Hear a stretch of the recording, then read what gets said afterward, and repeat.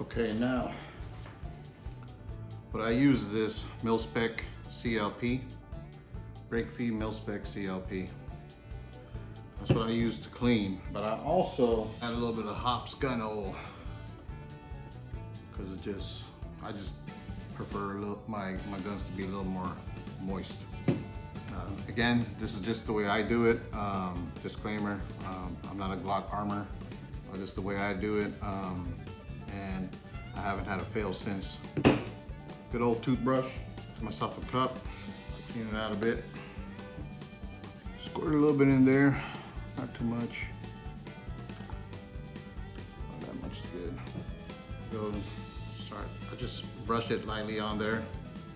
I'm not trying to clean it yet, I'm just trying to let the oil sink in there. Hold that cup. So I'm not brushing hard, I'm just spreading it around. Again, this is just the way I do it. If you have a reliable comment, go ahead and leave a comment down in the comment section below. Thank you. Put that upside down so it doesn't go into the firing pin housing area.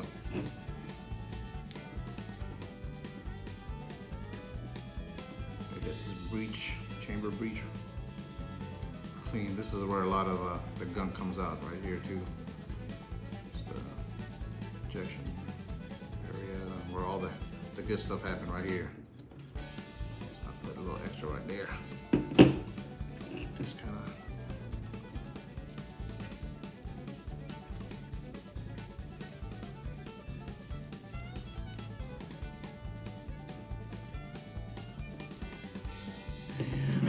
here.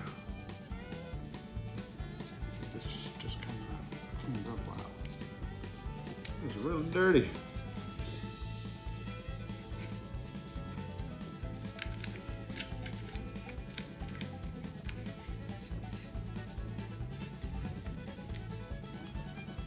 Let that sit for a bit. Be right back. All right, so I use the supplied Glock brush. It's actually nicer than most of the ones you get in the kits. I'll get in here for the chamber first. I'll get that lubed up in there. I'm sorry, for the barrel. I'll get that lubed up in there.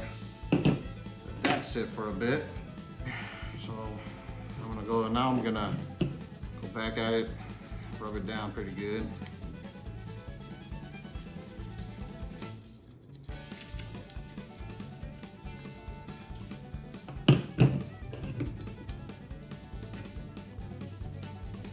It's starting to break apart here.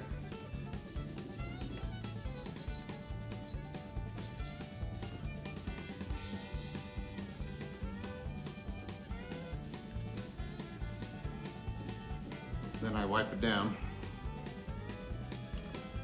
Use an old rag, wipe it all down. Excuse me, Mr. Reliable Randy. Hello.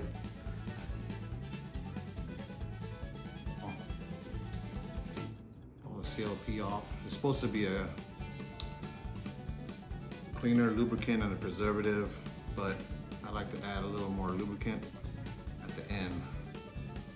I'll show you where I do that. So just a quick wipe. I get a flat surface.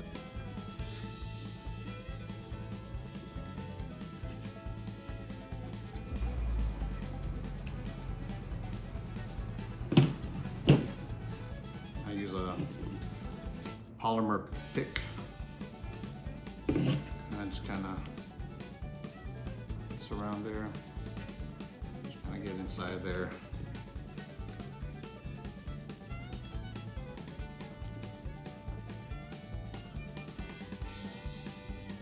Need some square wipes.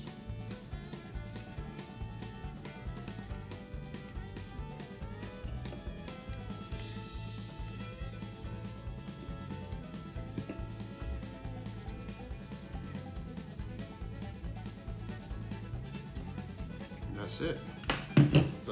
the barrel, I put this sucker like this. I'll wipe it through one way. Give me another fresh square. Wipe it again. I just do it about twice. Should be pretty good.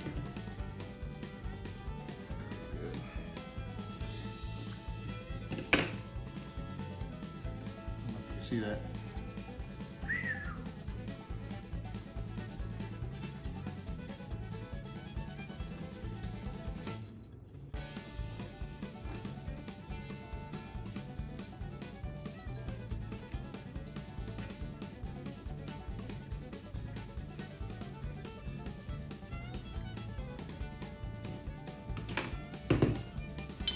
Put it together.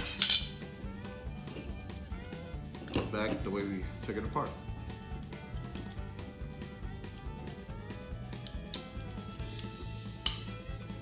Okay.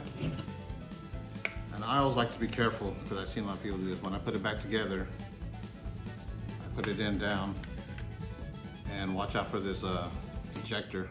It tends to hit the slide cover plate, and I just don't like to have a ugly gun, so I don't want it to hit like that. So you can move it just a tad to clear, pull all the way back, you're ready to go.